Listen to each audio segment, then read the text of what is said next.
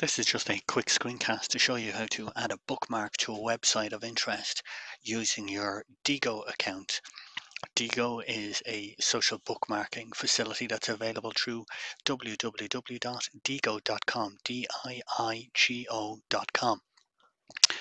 Okay, we've all done it. We've came across an interesting website and we looked across it here and we said, right, I'm going to add that to my bookmarked folders. Problem is which folder did you add it in, and did you add it in your work computer or your home computer or your laptop or whatever the case may be. Diigo allows you to bookmark the site and have it available for you online anywhere you have access to the internet. Say, for example, we're interested in this particular site. Well, we activate the Diigo toolbar and down comes this addition in here. I'll show you how to download that at a later stage. But all we want to do is bookmark this site. It's on assessing presentation skills.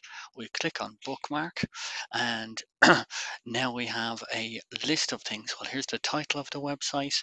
We can put in a description. Most important feature here is tags.